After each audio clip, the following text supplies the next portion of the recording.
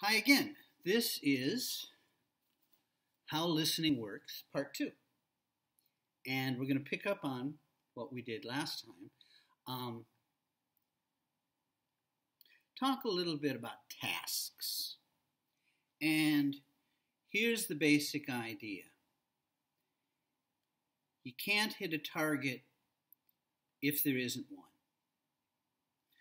Many textbooks don't really have tasks. They just have comprehension questions. And something we'll go into a little bit today, more deeply when we're doing reading in a few weeks. Comprehension questions often don't really test what they say they're testing. Okay? Couple rules with tasks. Students should always know the task before they listen. Okay? And to give you an example of that, I'm going to show you a TV commercial for a soft drink, a juice. Mountain Dew, I think it's called, or it is called. And watch the video, and then you're going to get some questions. This is called, You Think You're Pretty Sharp, Don't You? You may not be as sharp as you think. Sharp here means smart.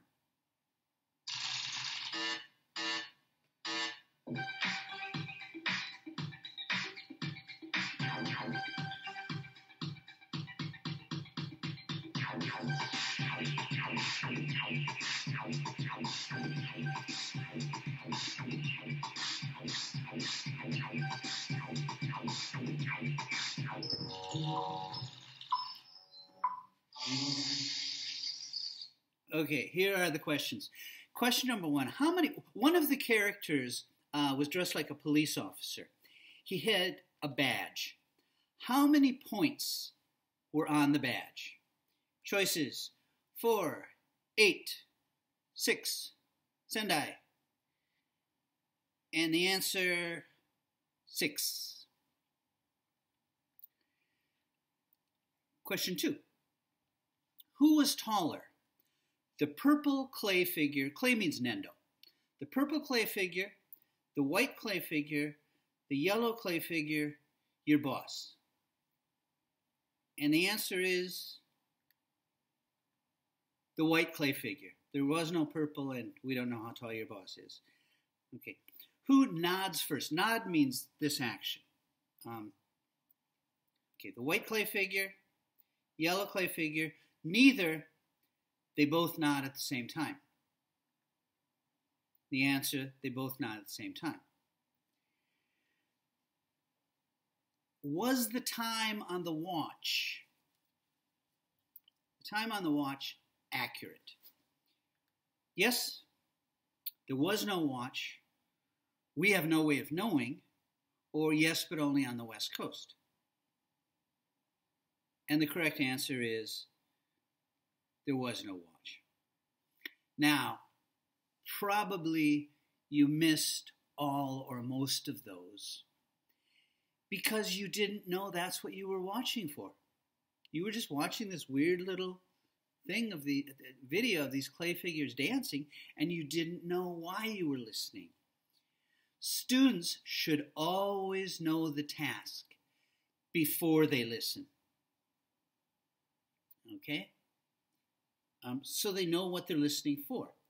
And as a teacher, this is really, really important, because if they get it wrong, if the students make a mistake, but if they didn't know the task, you don't know if the miss is because they didn't understand it.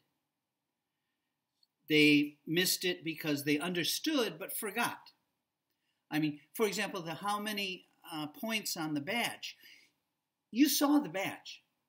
If you had known that that was the question, you could have easily figured it out, but you didn't know. Or maybe they were focusing on something else. You didn't think to count how many points. And tasks usually happen in real time. So we use the expression KISS. Keep it short and simple. Usually, they're not writing full sentences. Usually, they're writing a word, checking a box, circling a picture, something that keeps it short so they can do it as they listen. Okay, the power of tasks. Do you like mathematics? I find a lot of I find a lot of students don't, and that's cool. That's cool. I actually don't like math, but I wrote this because I thought because numbers are important, and our students need practice, but can I do something that would make math interesting? Because if I say, for example, first of all, I got to check. How do you say the math symbols? How do you say kaku? Plus, right? So this is 3 plus 7. Okay? Minus is minus in English.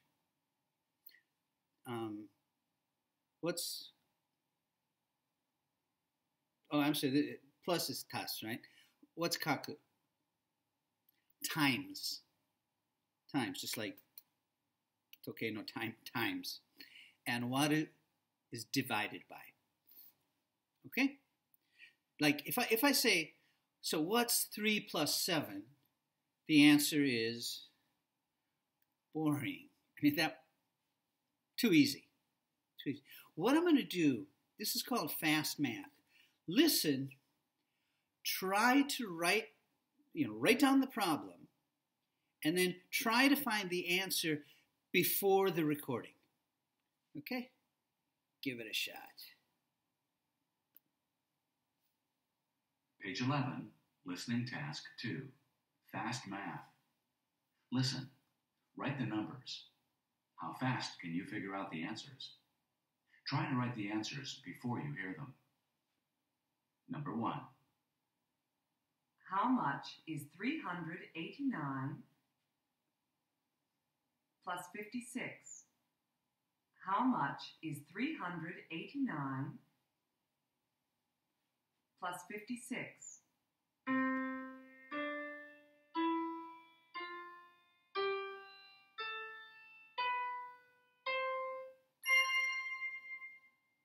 The answer? 445. 445. Number 2. How much is 1,877 plus 3,460? How much is 1,877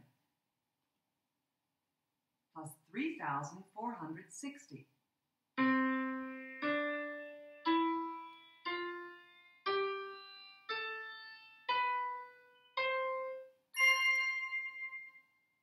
The answer? 5,337. 5,337. Number 3. How much is 4,852 plus 2,911? How much is 4,852 plus 2,911?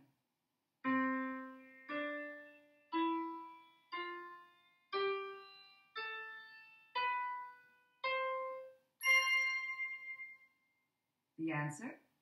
7,763. 7,763. Okay, one last one. Number 4. How much is 128 times 3? How much is 128 times 3?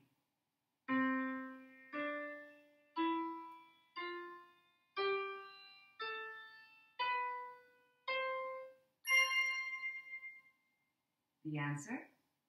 384. Okay, you get the idea. Just by adding that musical scale, we made it more interesting for the student because they're not just doing the math, they're competing. Can I find the answer faster than the recording? And they're not competing with each other. Because I think as teachers, we need to be very careful about competition in something like English. Competition is great for sports. But in something like English, if it's a competition, the best students get the answer right all the time. And we don't want that. We want the weaker students to win sometimes. And so if you're competing against yourself, you have that chance. Okay. We need task variety. Many textbooks have the same kinds of questions over and over again, and that's not a good thing. Task variety avoids habituation. Habituation is just when you always get the same thing and you get bored with it. Okay? And another idea that's very important. We don't listen to words. We listen to meaning. We don't listen to words. We listen to meaning. And to show you what I mean, on this page, the page with all the food, at the very bottom it says dictation. Dictation is when the teacher says something, usually the teacher, and the students write it. This is very short. I'm going to do a one-word dictation. And I'm going to do it in Japanese. But I'd like you to write in Romaji, write in Roman letters, okay? So I'm going to dictate one word of Japanese. I'd like you to write it in Romaji, okay? And here's the dictation. Sumimasen. Sumimasen. Okay, did you write it? What did you write? I'm guessing many people wrote sumimasen, right? Did I say sumimasen? No, I actually said simase. I left out the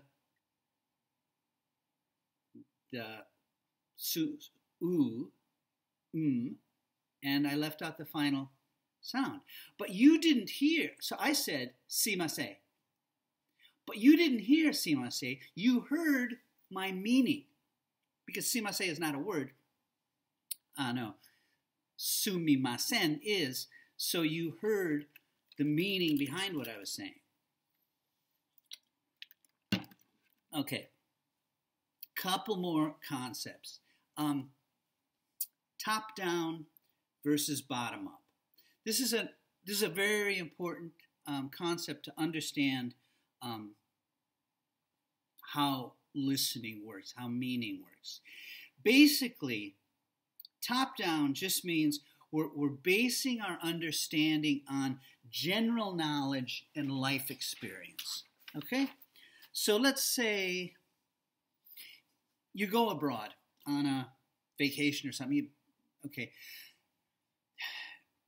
The language that you hear at a bank is different than what you're going to hear at a restaurant, is different than what you're going to hear talking to your friends.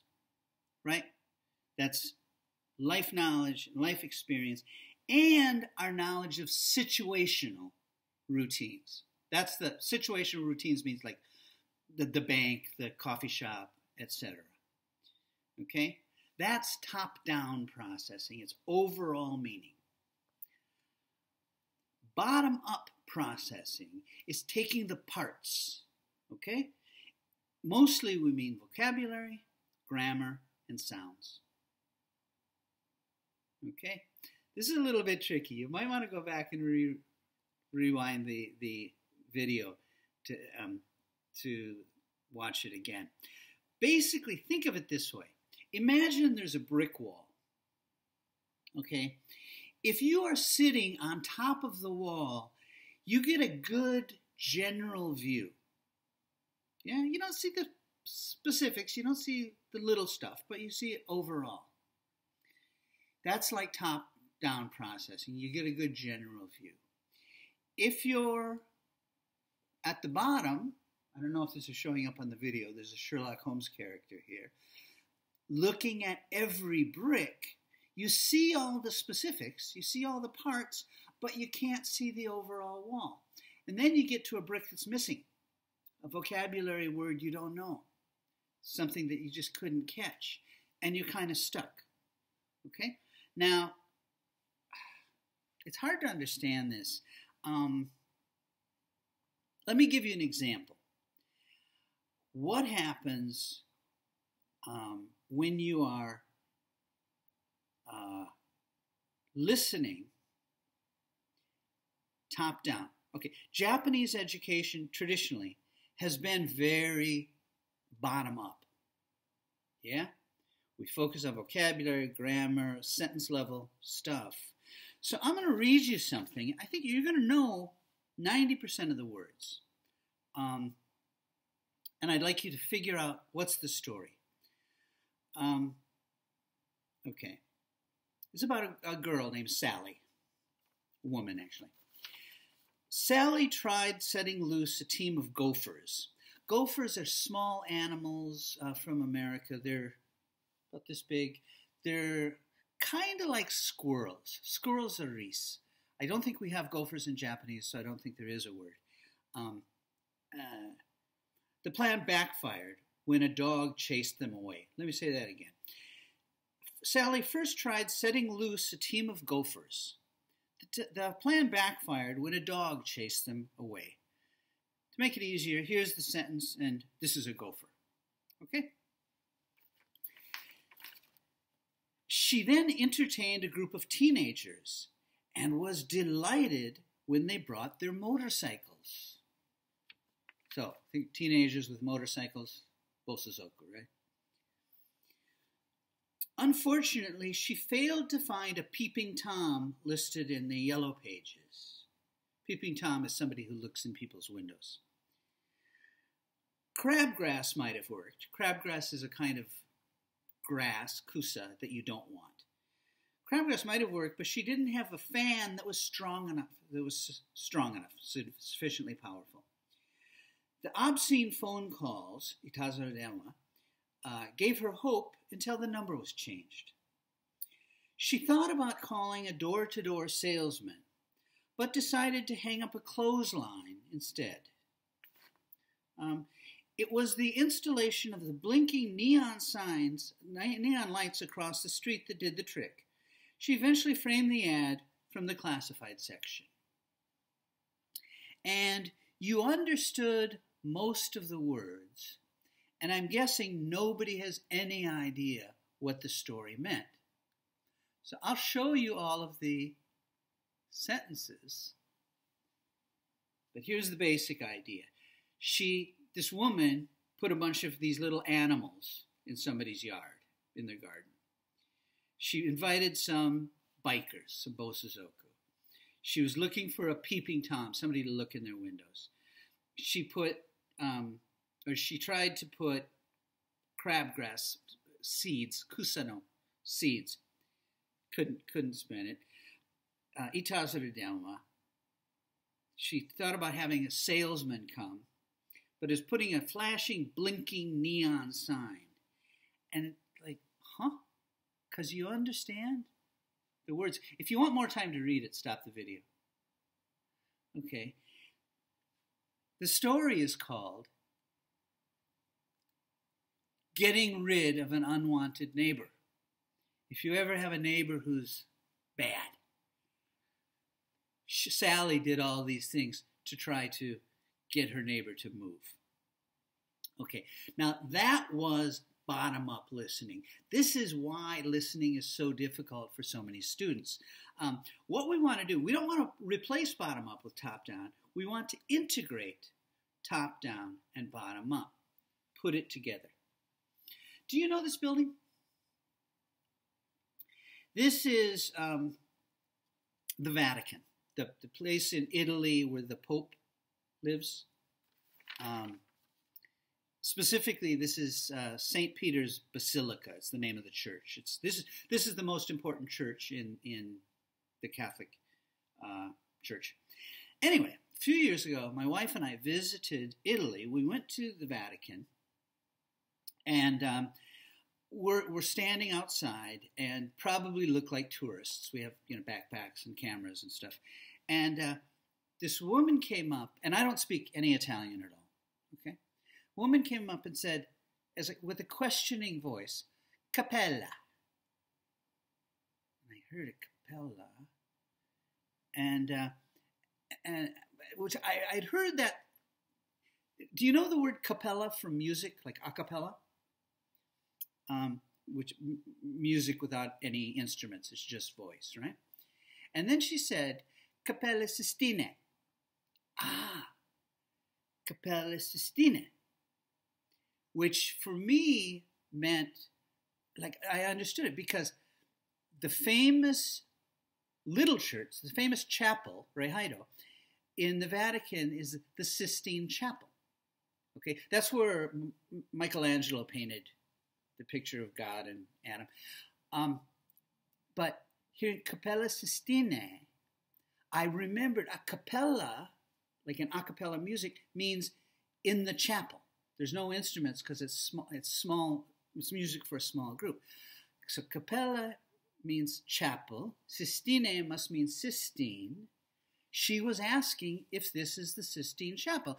And I said, "No, San Pietro." I said, "No, this is St. Peter's. It's not the Sistine." And I pointed to the Sistine Chapel. That's integrating top down and bottom up. I took a few words and general meaning and put it together. Now, how do we do that? What are students good at? Grammar. They know a lot of grammar. Vocabulary. There's been an emphasis. And they have however many years. If you're talking junior high, 12, 13, 14 years. But even little kids, 5, 6, 7 years of life experience. And we can use those parts, grammar, vocabulary, life experience, put them together. And we do that by taking the life experience, combine it with grammar and vocabulary, and activate the language that they already know. Activate what they know. So, let's go to this one. We take top-down information, life knowledge, bottom-up information, vocabulary, grammar, phrases that may come up. How do we do that for warming up? So think about all of the activities that we've done. The last class and this class. The one about the food. We start out by teaching them cooking verbs. That was for the sandwich one, actually. The family tree. What family relationships? What are the words for family relationships? So mother, father, sister, brother. Then we get aunt, uncle. We can go further. Signs. We give them examples of signs that are not really too clear, maybe. The other food one, the ding dong pizza one, we just have them group foods. The green square, we talked about the senses, okay? Giving them a warm-up activity that will activate the vocabulary and the life, grammar and the life knowledge that they know, okay? And warming up activates top-down information, okay, which is life knowledge, and bottom-up information, which includes vocabulary, grammar, and phrases, okay? And before a task, always saying, what is my task, okay?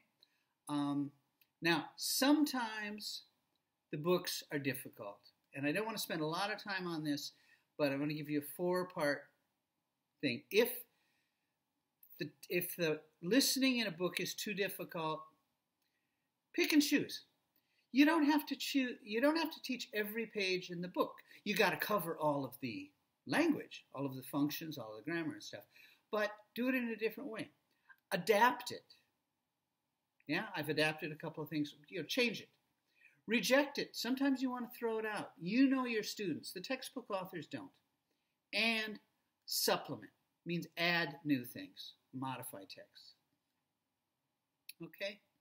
And think of it as like the sound level on your stereo. You can raise and lower things to make it more challenging, make it easier. Example, if a listening is difficult, do it in pairs. Students help each other. That makes it easier.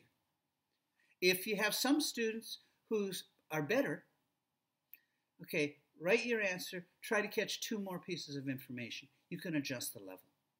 Okay, I want to do one more activity before we finish today. And when I mentioned last class types of listening, I also said enjoyment and imagination. And that's really, really important, okay? It's the affective. Affective means emotional response. Often,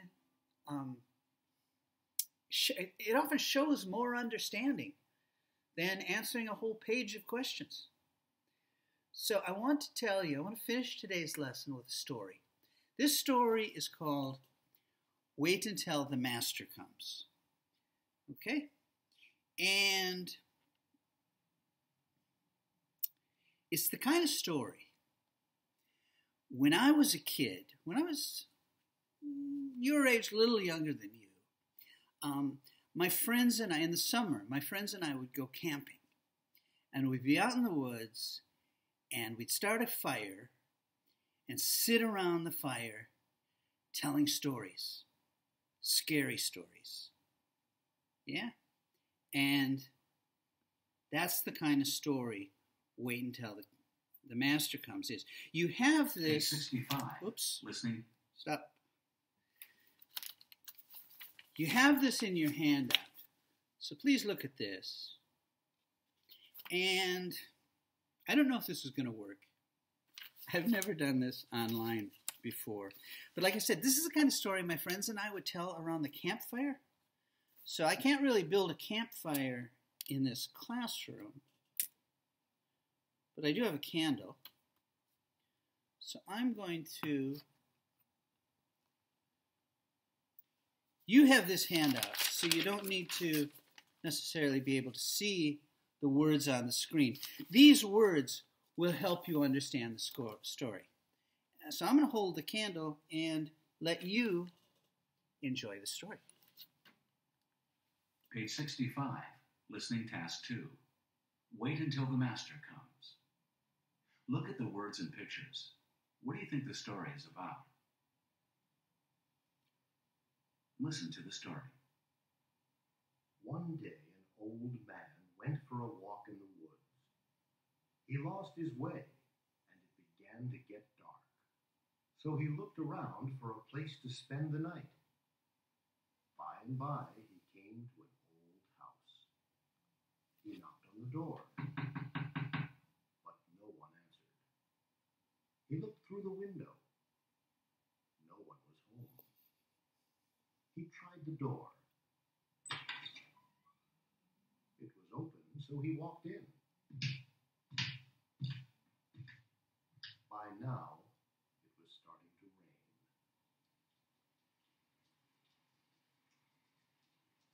There was thunder and lightning.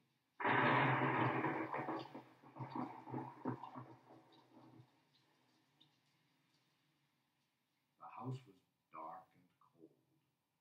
So he decided to make a fire. He looked around, but there was no firewood. There were some old wooden boxes, so he broke them up and made a fire.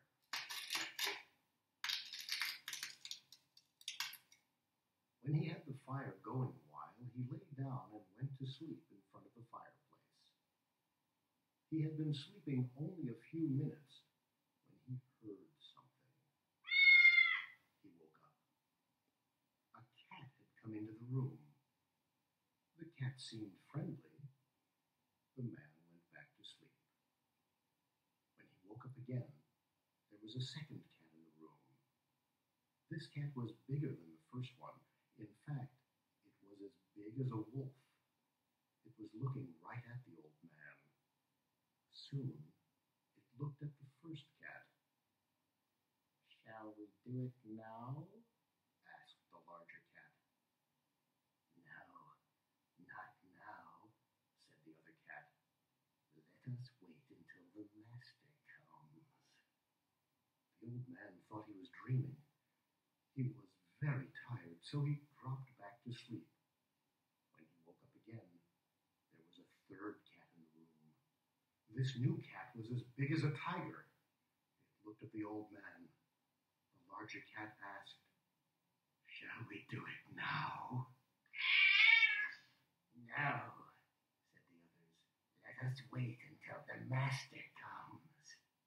Soon another cat appeared. It was even larger than the others. Its eyes glowed and its teeth were sharp as knives. It too asked, "Shall we do it now?" The others said, "No, let us wait until the master comes." So the largest cat sat down in front of the door. After a time, it looked at the old man. The look was evil. The largest cat whispered to the others, "It's almost time. The master will be here soon." At that, the old man jumped up and ran to the window. He jumped out of the window and ran. He ran as fast as he could. He finally stopped.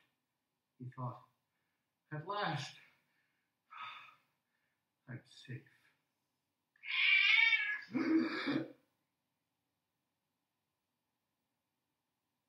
Did you like this story? Was it scary?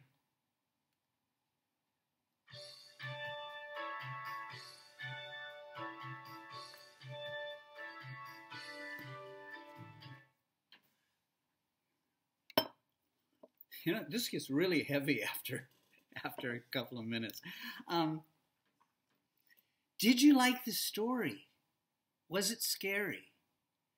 Those are strange comprehension questions for a textbook, yeah? But actually, with a story like that, was it scary, is a better test of understanding. If I said, how many cats are there? That's low-level understanding. Something we won't go into today. But there's a scale called Barrett's taxonomy. Taxonomy just means way of organizing information, of levels of comprehension. And literal comprehension, how many cats are there, is the lowest level. Reorganization is putting together a story in a different order. Inference, we talked about inference, listening between the lines. Evaluation, good, bad, true, false. And appreciation, did you enjoy the story? Appreciation is the highest level of comprehension. So I hope you enjoyed the story and our little attempt at a virtual campfire. Last thoughts on this. Listening is a skill. Developing skill takes practice. If you want to learn how to ride a bicycle, you have to practice. If you want to learn how to play a musical instrument, you have to practice. If you want to learn anything that's a skill, you have to practice. And listening takes practice. Now, to finish this part, please go to Flipgrid. Now, what normally would happen is I would want you to do a mogi jugyo, a micro teaching now, but I'm not sure how we can do that online. Okay, I have to explain. I'm recording this in the middle of April. Okay, and so it's not like I only wear purple. It's like I recorded all of these videos in one day. I'm not sure what your task is going to be because we're going to get to this sometime probably in June. So please check your email for the topic and the task, and we'll decide if we're doing it on Flipgrid, if we're doing it on Zoom, some other software, whatever, but we'll make it work for you. That's what's important. Okay? Again, thank you. Stay healthy. And goodbye for now. And thank you for listening.